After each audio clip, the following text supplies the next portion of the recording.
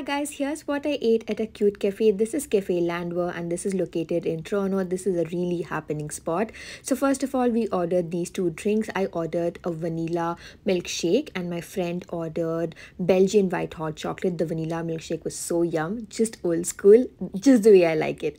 Then I ordered this shawarma plate and my friend ordered shakshuka. This is the Mediterranean shakshuka which comes with eggplant, which I was super excited about.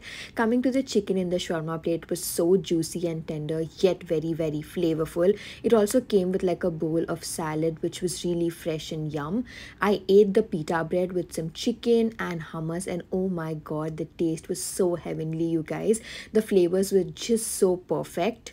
Time to try some shakshuka and I must say I was really impressed. The flavors were just amazing and the eggplant, oh my god, that stole my heart.